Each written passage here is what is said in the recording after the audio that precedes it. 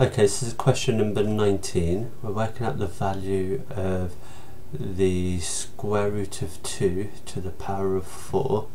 So that's going to be root 2 times root 2 times root 2 times root 2.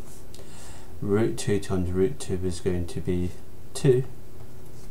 And then root 2 times root 2 over here is also going to be 2, so this is going to be the same as 2 times 2, which is equal to 4. Part B says expand and simplify root 2 plus 3 squared, so I'm going to use a grid for this. So over here we've got root 2, 3, root 2, 3, because that means root 2 plus 3 times root 2 plus 3. Root 2 times root 2 is 2, root 2 times 3 is 3 root 2. 3 times root 2 is 3 root 2, and 3 times 3 is 9, and that's going to be 11 plus 6 root 2. So I'll just write it over here. We've got 2 plus 9 plus 3 root 2 plus 3 root 2, and that gives us 11 plus 6 root 2.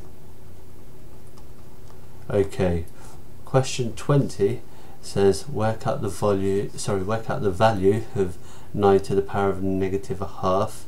So that's going to be the reciprocal of 9 to the power of a half. So it's going to be 1 over 9 to the power of a half. That's what the negative does, it gives us the reciprocal. Okay, and 9 to the power of a half is the square root of 9, so it's going to be 1 over the square root of 9, and square root of 9 is 3, so that's going to be equal to a third. Okay, question 21. The diagram shows a triangle ABE and a rectangle BCDE, and we're told that the area of ABE is equal to the area of the rectangle, and we're also told that BC, this length here, is 2 centimeters shorter than BE. Okay, so if I call the length BE x, I know that BC is going to be 2 centimeters less than x, so I'm going to call that x, take away 2. We're being asked to work out the length of BE, so we're working out this length here, so we're basically working out what the value of x is. So the knowledge that I need to use here is knowing how to work out the area of a rectangle, but also how to work out the area of a non-right angled triangle. Okay, so the formula for the triangle, the area of the triangle, so this is the triangle. Okay, the area of the triangle is going to be equal to half AB sine C. Okay, so the angle here is what we're going to call angle C, and this length, doesn't matter which is which, one of these is going to be A and the other one's going to be B. So we're doing a half of AB times by the sine of the angle C. So that's going to be a half of A, which is x, times B, which is 10, so we'll call that 10x, times by the sine of 30 degrees. Okay, so we should know that the sine of 30 degrees, write it over here, the sine of 30 degrees is equal to a half. Okay, that's something that we need to make sure that we know. So we can replace this with a half, so this is going to be a half times 10x times by a half, so that's going to be a half of 10x, which is 5x, and then half it again, so that's going to be 2.5x. Okay, so the area of my triangle is going to be 2.5x. So now if we do the rectangle, okay, so the area of my rectangle is going to be x times x take away 2. It's just going to be the length times by the width. So we've got x times x take away 2. And if I expand that, That's going to give me x squared take away 2x. Okay, so the area of my triangle is going to be equal to the area of my rectangle, so I can say that x squared take away 2x must be equal to 2.5x.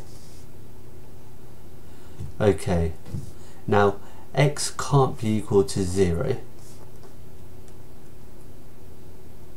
Okay, I know that x can't be equal to 0, so otherwise none of these shapes would exist. So because x can't be equal to 0, I can divide through by x here. So I can say that each term, if I divide it by x, x squared divided by x is x, take away 2x divided by x, which is 2, which is equal to 2.5x divided by x, which is 2.5. Okay, so I could only divide through by x because I knew that x is not equal to 0. If I didn't know that, then I can't divide through by x because I can't divide by 0, and it could have been 0. Okay, so and that means that x take away 2 is equal to 2.5, or x is equal to 4.5. So the length BE is going to be equal to x, which is 4.5. So my answer is going to be 4.5 centimeters. Okay, question 22. The histogram shows information about the time some students revised for a test. The first bar represents students who revised for less than 10 minutes. So this is less than 10 minutes, and we want to estimate the number of students who revised for less than 45 minutes. So that's anything before this line here. So let's draw in a line that represents 45 minutes. Okay, so anything before this line is what we want. Okay, so the thing to remember here is that with histograms, the frequency, or in this case the number of students, is given by the area of the bars. Okay, so for example, the number of people represented by this bar here is going to be the base times by the height of this rectangle. So it has a base of 10 and a height of 0.8. And I'm going to do my working out over here. So I've got 10 times 0.8, which is equal to 8. So that's going to be 8 people represented by this bar here. This bar here has a width of 20 and it has a height of 1.6. So we've got 20 times 1.6, which is going to be 32. So 32 people are going to be represented by this bar here. This one here has a base of 10 and a height of 2.2, so that's going to be 22 people. And this one here, we're not doing this whole bar, we're only going up to 45, so it has a base of 5 and a height of 2, and that's going to be 10 people. So this bit here is going to be worth 10. Yes, so remember that's just this part of the bar, we're not going further than that. So the number of students who revised for less than 45 minutes is going to be the sum of all of these bars here. So we want to add all of these together. So we've got 40, 62, and that's going to be 72 people altogether.